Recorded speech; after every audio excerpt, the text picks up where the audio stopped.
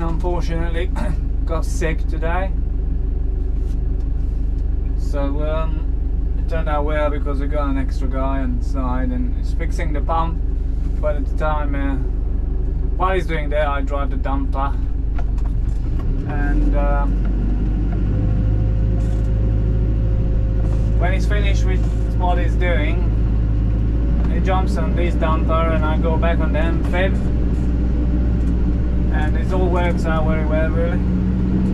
I thought I'd do a bit of filming about the dumper. Haven't got much of that. They are brilliant. I must say they are brilliant. The only downside is that a bit bumpy. A bit bumpy. And what I would say is kind of really not very nice, probably alright on a tarmac or whatever, is that automatic gearbox. It's just, you have to rev it to high to change gear, and it's change gear where you don't want it to change gear, like on an uphill, you know. It's just yeah, not very good for that sort of stuff. But like I said, probably is it's quite nice on a tarmac or concrete or that sort of job on the side when you got a smooth ride. But here, you definitely want to keep it in manual.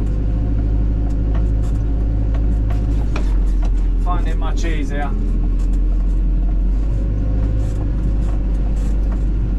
But overall, I'm very impressed with these dumpers, really. I think they're brilliant. They carry quite a bit.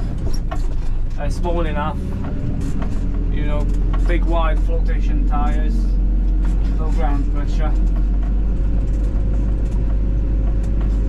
They are very good.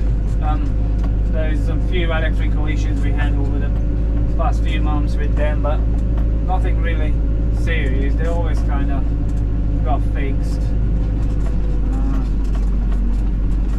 Too clever, some hard glue and all that. So there's some dirt in the system, or if you don't like something, you just shut itself down. Slim mode. Overall, they're nice, really. Nice big cab, plenty of view. Visibility is excellent. So I'm pretty pleased with it, really. Another thing is minus, really. It's the position of the radiator. The radiator is behind my seat. You got access to it. There's a little panel here. You can take it off, and it's right there. Anyway, so it's kind of middle of the machine, and behind the axle, the front axle. So when you're driving along, it picks up all that dirt and grass and debris, and it sucks it straight in, which is not quite nice in a hot summer like we have. Aircon is perfect. I'm not an aircon fan, but the boys love in it.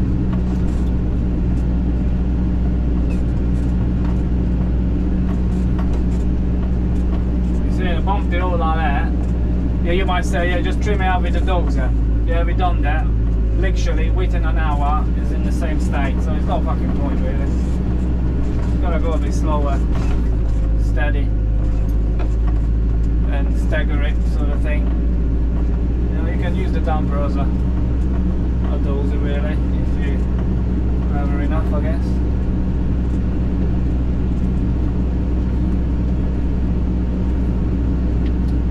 and it's the rollover protection. So it's got a gyroscope built in somewhere, and if the machine over 10% of a degree sort of thing, it won't let you to tip. It says rollover protection,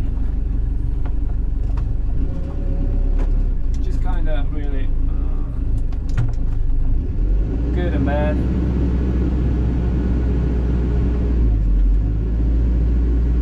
One cool thing, I really like that everything is on that joystick here to control it. Really, it's really nice. It's really comfy.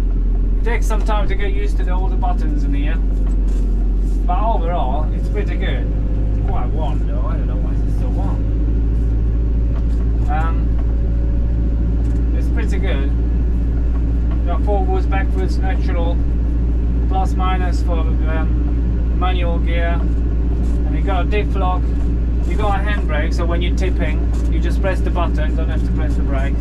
Press the button and keeps the machine steady while you're tipping, and then you just hit forward or reverse, and it releases and goes straight away. And we've got another button here with a skip on it. I believe that's a button for. So these dampers can come with a rotation skip.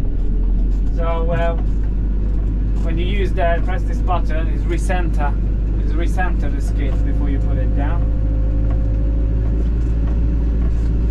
And you got another button that says options, where I suppose some gadgets.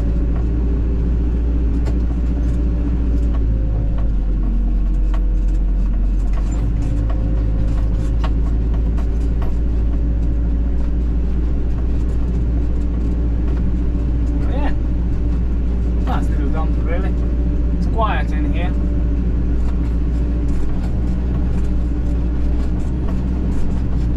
Airtight, a bit dusty though.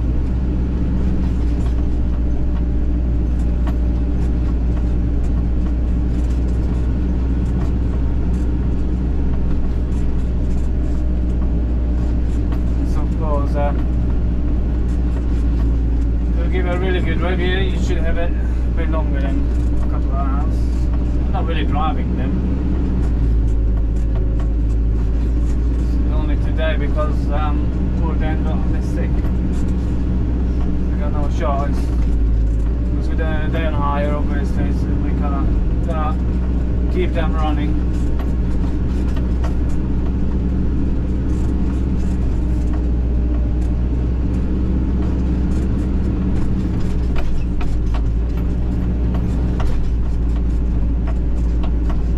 Very bumpy.